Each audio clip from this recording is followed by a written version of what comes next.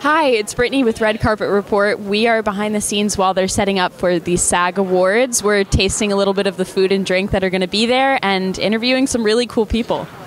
Hi, I'm here with Keith and Chris. You guys planned this event and decorated and everything. Tell me, what was the first step in creating this? The first step is to look at Joe Stewart's stage and see what direction he's gone visually. That's our starting point. And from that, this year we determined he's gone to these silver chain curtains and affecting it with LED light. So we went sort of matte silver across the board, tone on tone with the tables. So we can also put some light on those. Very beautiful. And then I take it from Keith, the direction of the table, which way we're going to go. This year we are involving a little bit more of the garden with a harmonious blend of foliages and flowers. A little more emphasis on the flowers this year. Yeah, it looks beautiful, especially with the food over there. It looks very good. It's very inviting.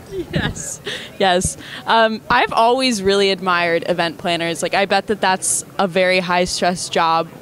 Tell us about, like, how was it planning this? Was it stressful or? Actually, it wasn't stressful. We've been doing it for over a decade, so it's, as we say, if it's not broken, we don't need to fix it. So we just kind of move forward and, like I said, always follow the lead of what Joe's doing on the stage. So it goes pretty smooth. Okay. And it all involves around the team of people that you work with, and the team is just super to work with, the design team and staff.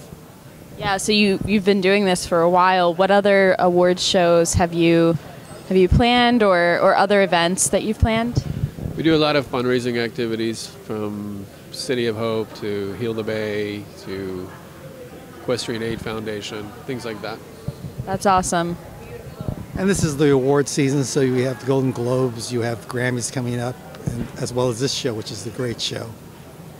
Do you guys have any favorite films that are being nominated? Go ahead. You take this one.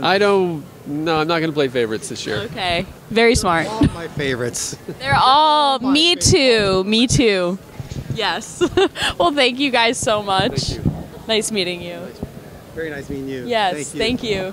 Thanks for watching. If you like this video, give us a thumbs up, subscribe for more interviews, and in the comments below, let us know what you would want from this auction table. You can actually check it out if you click this link. I really want that Stranger Things sweater, personally. It's freezing in here, but also Stranger Things is amazing, right?